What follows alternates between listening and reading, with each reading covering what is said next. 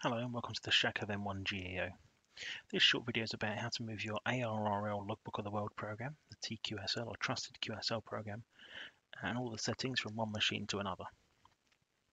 So a good example of this, if you have everything set up on your desktop at home and then you use a laptop out portable and you wanted to be able to upload logs from your portable laptop, then you can move all of the settings, certificates, station information from one machine to the other. So this video kind of very briefly guides you through that process.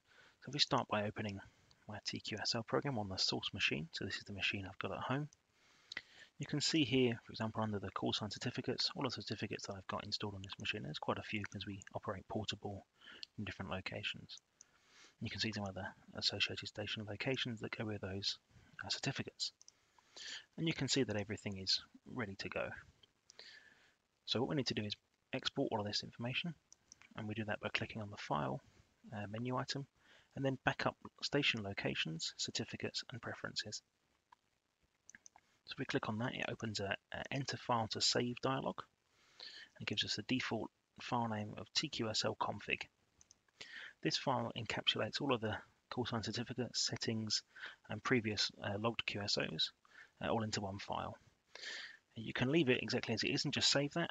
The only thing that I'm going to change is I'm going to add a date. So I'm adding _ 2018 10/26, which is today's date, 26th of October. I'm going to press save here.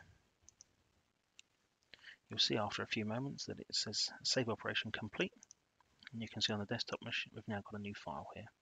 Once it says save operation complete, we can go ahead and close this window.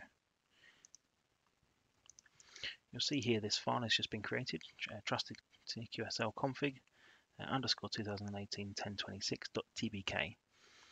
The file size is just under 1 megabyte.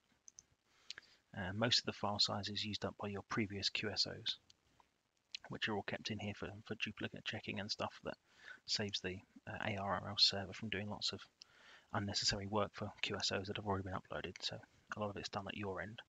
None of that matters for you. All you need to do is get this file copied to a USB pen. So I'm using right click on the file, send to, and then select your USB pen drive. Here I'm using M1 GEO USB, which is the name of my USB thumb drive. So I click on that and it's copied the file over. That's all we need to do on this machine. We need to go ahead to the other computer now, and I'll meet you there. Okay, welcome back to the new machine.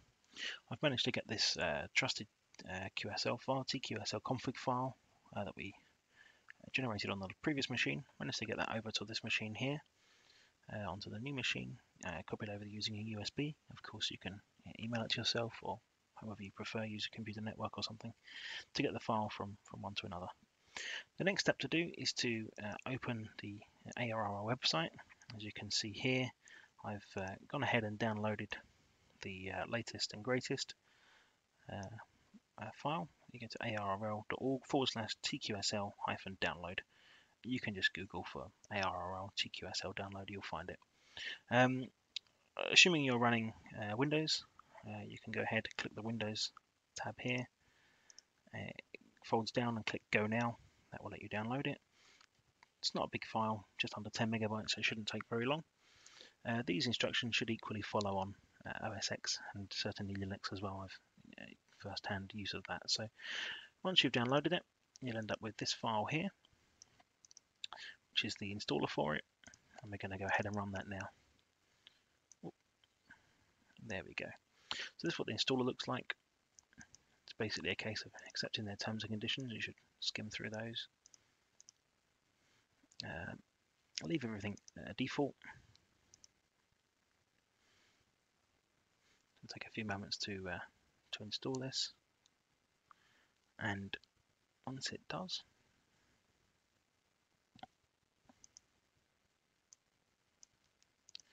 I no longer have the pleasure of being able to edit this. So this is asking me if I want to go ahead and install it. It's signed by the ARRL, so you can be fairly sure it's all okay. Let's go ahead and run that.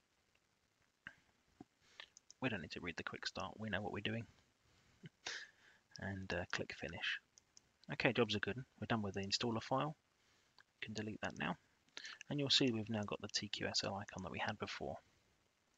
So here's where it gets interesting, and there are some important things to note about here.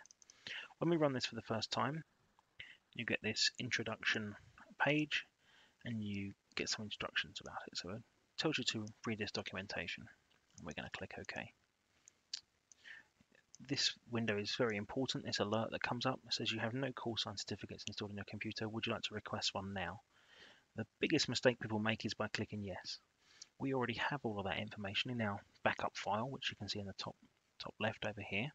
So we don't need to do this, and it's important that you don't do this. If you request a new call sign certificate, it will invalidate all of the old ones, and although it might work on this machine, it will no longer work on the previous one where we started. So it is important that you click no at this. It will complain to you at a later point saying you still don't have any certificates. Don't worry about that, that's what we're working on. So we can close the introductory text. You should feel free to read it if you wish. And then we've ended up with the TQSL program here. It looks like we had before. Just to show I'm not cheating, there's nothing in any of these options here. Everything's empty. And how we proceed is to click File, Restore Station Location, Certificates and Preferences. And we need to aim it at this file we had here. So this is the file we created on the other machine some moments ago. So make sure you can see everything. No magic going on here. It's just TQSL config with the same date, 2018-10-6-26.tbk. If we import that, you'll see instead of saving records, etc., it says restoring call sign certificates. Everything's finished successfully. It says restore complete. What you should be able to see is now all of these have been pre-populated and the certificates are all there and they're all valid. So my main certificate here, you can see information for it. Everything is as you expect from before. So that's about all there is to show you on this. You can now use that one, use this one as well. It won't have broken the other one. And because we didn't request any new certificates, we've used the old ones again. We've duplicated them. And since we've exported it properly, everything is matched correctly. There's no problems at all. It should just work. Hopefully that was useful, and perhaps I'll catch you on the air sometime. 73M1GEO.